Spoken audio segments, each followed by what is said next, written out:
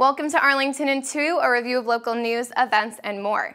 November is National Novel Writing Month, and the Robbins Library has opened its doors to those participating this year.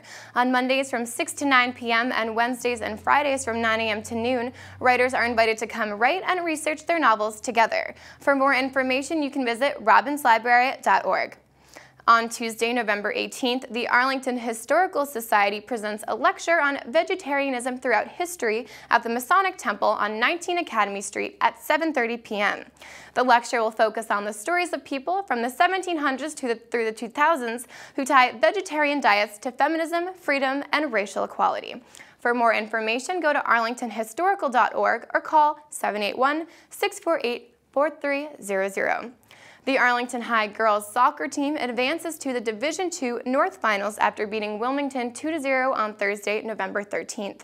They face off against Concord Carlisle in the finals tonight, November 18th at Chelmsford High School at 5 p.m.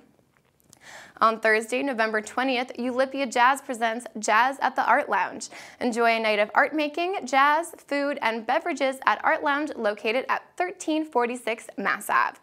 Bring your creative spirit and get ready to paint, draw, sketch, or write some poetry while listening to the smooth sounds of live jazz music.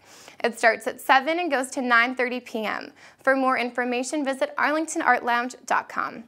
On Friday, November 21st, Firefly Moon will be hosting Purple Friday, a fundraising event for pancreatic cancer. There will be a 50-50 raffle and snacks and beverages. The all-day event starts at 10:30 and ends at 7:30. 10% of all proceeds will go to the Pancreatic Cancer Action Network.